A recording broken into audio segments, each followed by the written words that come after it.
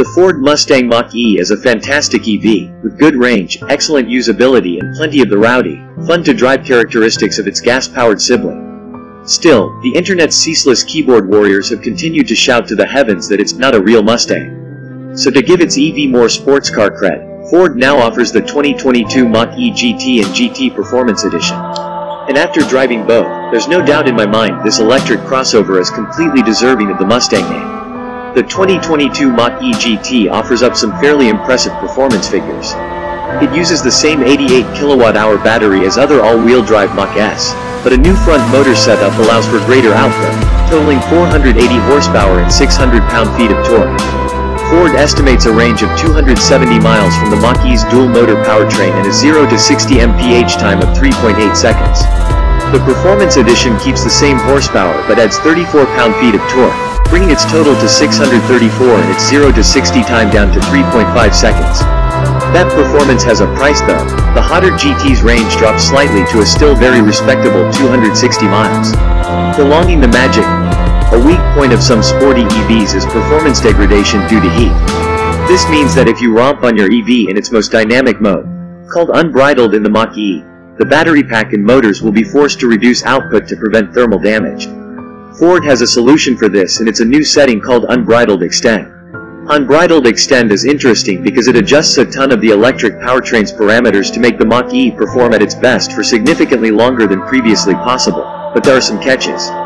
Unbridled Extend's goal is to prevent heat buildup for more consistent performance, so if you've been blasting about in unbridled mode and the battery pack is hot, you'll be unable to enter Extend because cooling the pack back down to an appropriate temperature would be inefficient. Extend mode also gets rid of regenerative braking, so no one-pedal driving, again reducing the thermal load on the battery.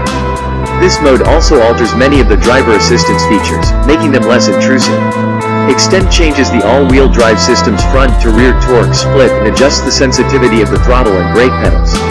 It's not really a mode for everyday driving, but it's great for a racetrack or autocross. GT and more than just name.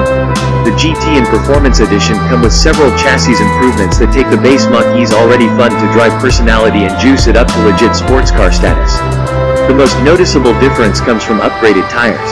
The GT rides on 20-inch alloy wheels with new, specially designed 245/45 Continental all-season tires, while the Performance Edition gets its own bespoke Pirelli P0 summer tires, also 245/45 on different 20-inch wheels. Both setups look fantastic and offer a lot more grip than the standard Mach-E's Michelin all seasons. However, given the amount of power and torque on tap, both setups are still pretty easily overwhelmed in spirited driving. I'd very much like to see an optional super sticky summer tire along the lines of a P0 Casa or a Michelin Pilot Sport 4S to better take advantage of the Performance Edition's output. Braking is also significantly enhanced thanks to the addition of Brembo stoppers. Up front, the Mach-E GT has 4 piston calipers and 15.1-inch rotors, with 12.4-inch rotors with single piston calipers out back. The extra braking force is nice, but what I find even more noticeable and welcome is the much improved pedal feel and the better pedal calibration. The brakes feel a lot less grabby than before, so driving with one pedal mode activated is a much smoother affair. The base GT gets a new, lower, stiffer suspension and the ride is very compliant, though you still feel harsh impacts over large bumps. The Performance Edition adds magnetorological dampers, which offers a greater range of adjustability, offering a comfortable and compliant ride in the Mach-E's whisper or engage drive modes while firming up considerably for unbridled duty. MagneRide alone almost makes the jump from GT to GT Performance Edition worth the $5,000 upgrade. Both the GT and Performance Editions are comfortable around town and on the highway, but when you hit a back road and decide to turn things up a bit, the Mach-E happily delivers. The EV offers sharp steering with predictable handling, with the occasional tendency to let its tail slide, though it's always easy to rein in. The Mach-E's traction and stability control systems, which are now fully defeatable, feel as though they've been tuned for laughs rather than to crack down on fun. Henry, take the wheel. The other significant addition to the Mach-E's repertoire is the addition of Ford's Blue Cruise hands-free driving assistant.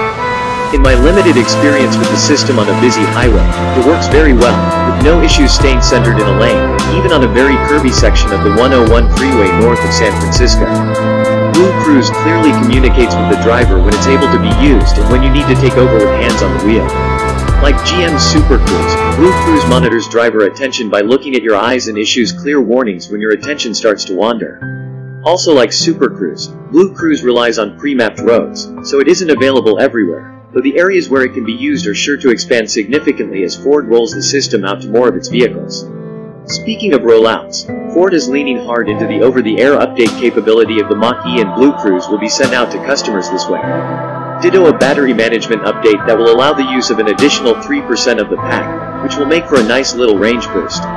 From an interior and electronics standpoint, not a whole lot has changed. The Mach-E's cabin still features the same 15.5-inch portrait-style central screen with the volume knob floating in the bottom center. The driver has a wide but short digital gauge cluster and information display, which looks a little odd at first but works exceptionally well. The GT comes with copper-colored stitching and piping throughout the interior in the Performance Edition. Some new, super stylish and very comfortable seats. These chairs feature plenty of bolstering, and there is a unique wing-like shape to the shoulder area, adding further support. The seat's shape, coupled with Ford's ActiveX and Miotke seat materials, means your butt won't be sliding around, even during more spirited driving. A Bang & Olufsen stereo system is standard equipment on all GTs and sounds excellent. The exterior of the GT gets some minor but functional changes, including a revised front bumper with big air inlets to aid with cooling. I also dig the gray grille, active cooling vents in the lower bumper, and the light-up Pony logo, all of which are standard on the GT. There are black painted mirror caps, Pony puddle lights, and a hands-free tailgate too. The 2022 Mustang Mach-E GT starts at $61,095, including a $1,100 destination fee. That doesn't include a panoramic glass roof or, more importantly, Ford's Copilot 360 Active 2.0 driver assistance suite and 360-degree camera, all of which are bundled together and which will set you back a further $3,400. This package is how you get Blue Cruise, and you're going to want that, trust me. The Mach-E GT Performance Edition, with its added torque, Magnerite suspension and stickier tires, adds $5,000 to the base GT, with the glass roof and Copilot 360 Active 2.0 still available as optional extras. With the introduction of the Mach-E GT, Ford is taking one of the most compelling electric vehicles on the market right now and making it even more desirable to a wider range of people.